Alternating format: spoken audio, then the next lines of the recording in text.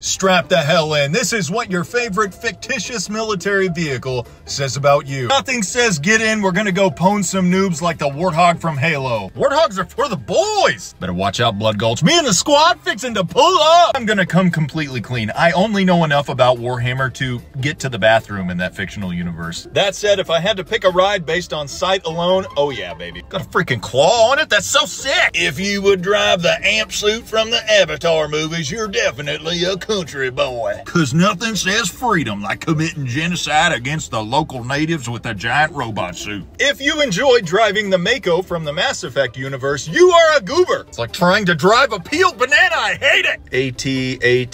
At. Yeah, that's right, I don't care. These are probably great if you want to go to war, but you also like to mosey. If you'd ride around in a Metal Gear, you're a person of quality. Unfortunately, you're also a weeb and you have a dirty barracks room.